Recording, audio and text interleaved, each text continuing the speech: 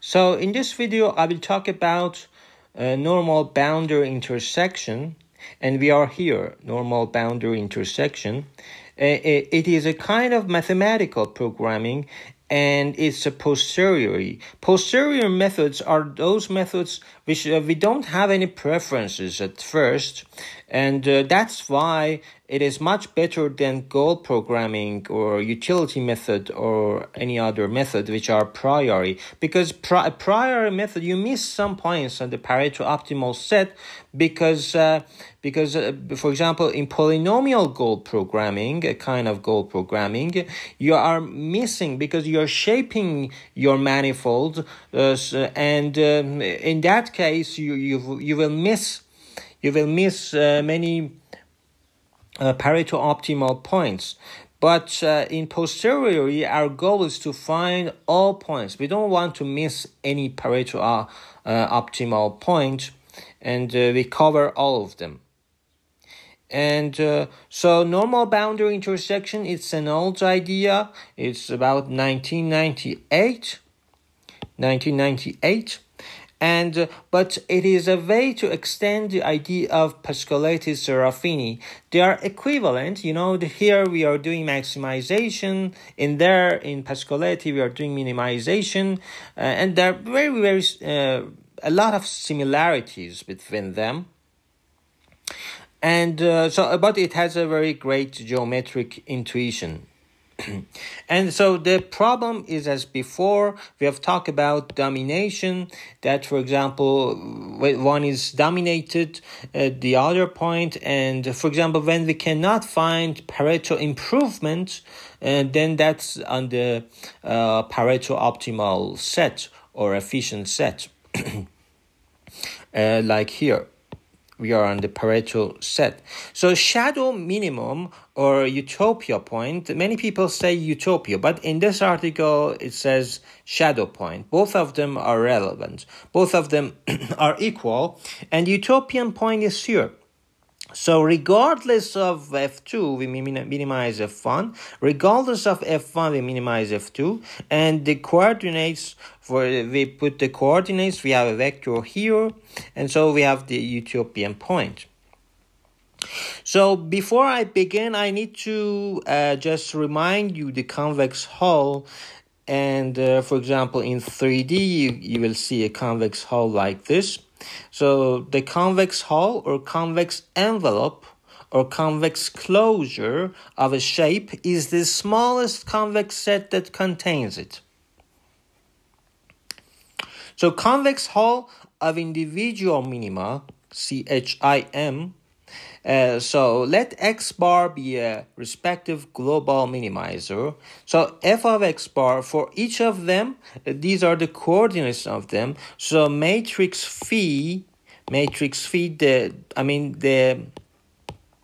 the columns of that, the columns of matrix phi are just fi star minus f star, and these are the columns of phi. So we are just trying to some kind of parameterizing the hyperplane that we talked in our previous lectures, a kind of hyperplane, but we are systematically parameterizing it using the minimal solution of individual points. So the convex hull, and we also have CHI infinity to be the affine subspace of lowest dimension that contains the CHIM. But because CHIM is not an affine subspace, that's why we try to find the lowest, because we need that to understand the direction that is emanating from the CHIM to the origin. So the boundary, you can understand the boundary as well. So the article assumes that we can always change the coordinate, so that the motivation of doing this change of coordinate is that we can simply put the origin at 0, the reference at 0, so that all the calculations are, so without loss of generality we can do this kind of analysis.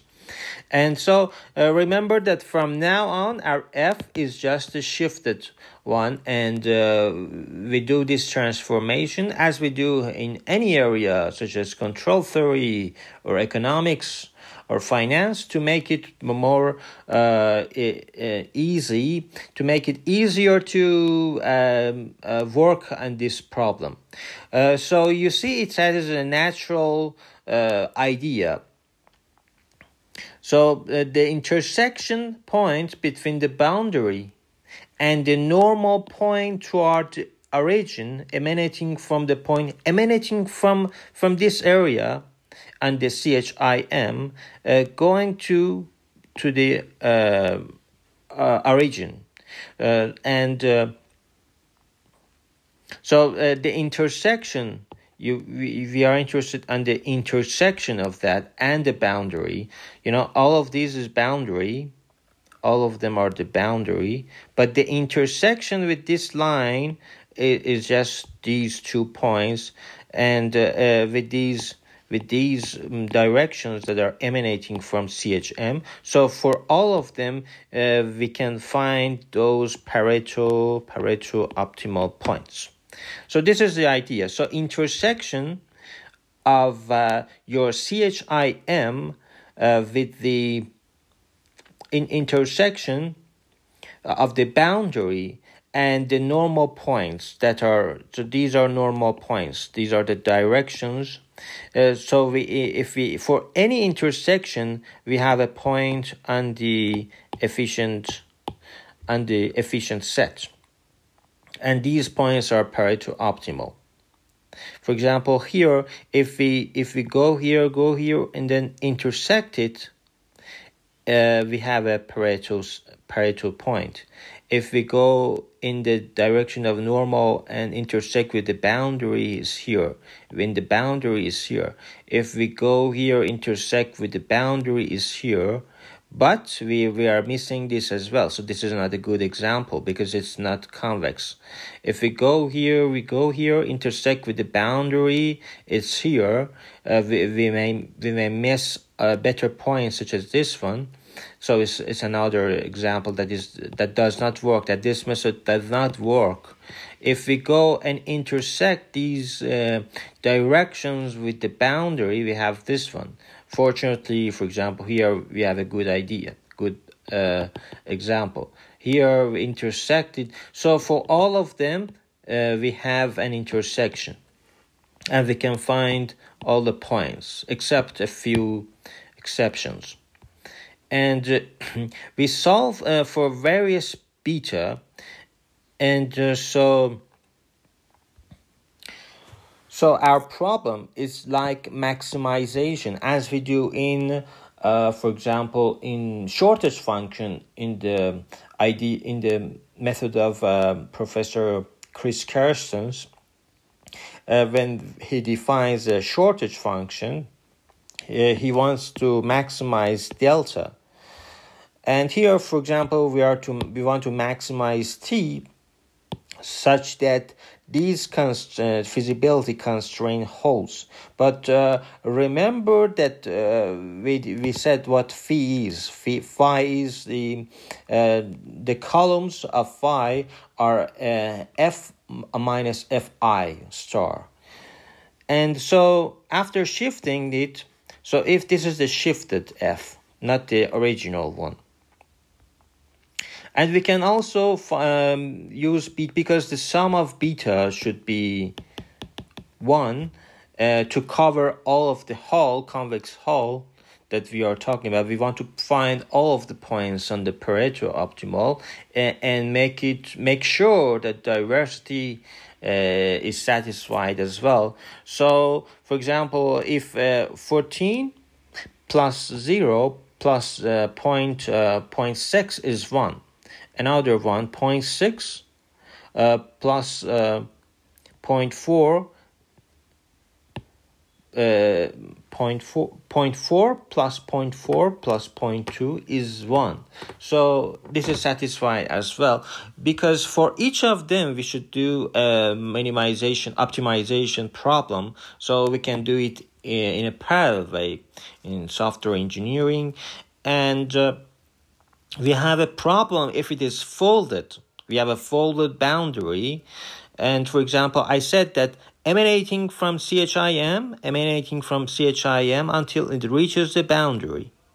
But we are missing the better point. We are missing this one, so it's not a good idea. And also, many local minima. What if you have sinusoid functions for individual, regardless of other objective functions? So we have many objective, many local points. So it will become a lot more complex. And you cannot find all parts of the efficient frontier. You have many local minima in the components. And of course, it could be much more complex. And then, we want to talk about relation between linear weighted and normal boundary intersection as well. As you see, you can write the linear weighted approach here and use the KKT conditions. And you will notice that if you just put these special weights, then both of them are equivalent. I mean, it is very easy to prove the claim that they are equivalent.